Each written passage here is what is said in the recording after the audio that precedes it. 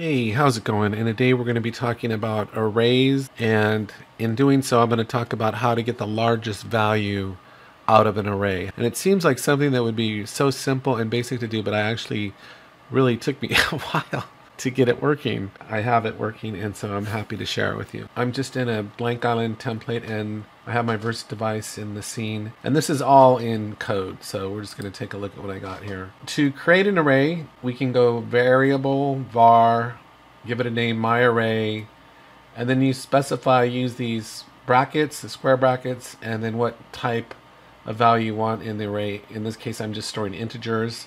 And then we go equals, and then we use the keyword array, the curly braces, and then we just fill our array up with whatever values we want. In this case, I just have 5 values. So this is pretty straightforward. So one of the things about arrays and with verse is because this could potentially fail, this call, because I'm asking verse to go get this value out of an array. It doesn't know if there's a value in that array, so if it comes back empty-handed, that's a big no-no in verse. So it doesn't like that. So this has to be put in what's called a failable expression. So the only way we can go and request get that number is if it's inside of an if statement or for statement or some other failure context. That's different about verse because you can't just from here to here, you got to put it inside of an if statement. So anyway, what this is going to do is I'm specifying get the first element in the array, the 0 placeholder here. It's going to be 1, right? Go get that value, right?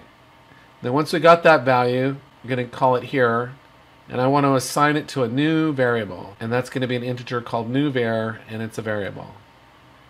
Then from here, I'm going to do a for expression that's going to iterate over every item in the array. This is the generator, they call it, that specifies the range of the for loop. And here is the body of the for loop. So each time it goes through the array, we're asking it to see if the first item called is bigger than new variable. And new variable is the first item. So is that item bigger than new var? And then if it is, whatever item as it cycles through, if that item is bigger, then it takes the place of new variable. So we're constantly looking for the biggest variable until we end up with the one and only biggest variable. This was for some reason so tricky. You have to go set new var, and you cannot use the colon equals here, which normally it seems like you can use, but no, you can't use it here. So you just have to go set new var equals item. This 5 lines of code will return the largest value. So here we just print that out with a custom print string. And then the last thing we have here is if we want to change an item, we got to do the same thing again. If we're going to call it here to set it, it has to be within a failable expression. So it has to be inside of an if statement or something like that. And so we say basically get the 4th item, because this would be 0, 1, 2, 3, this item here, and replace it with 99. And then I'm just going to iterate over the array again to make sure that that number changed. So this should be 99, not 32 when we go through it. And that's all we got to do. So let's print this out and see what we see. So the largest value in the array is 49. That is correct.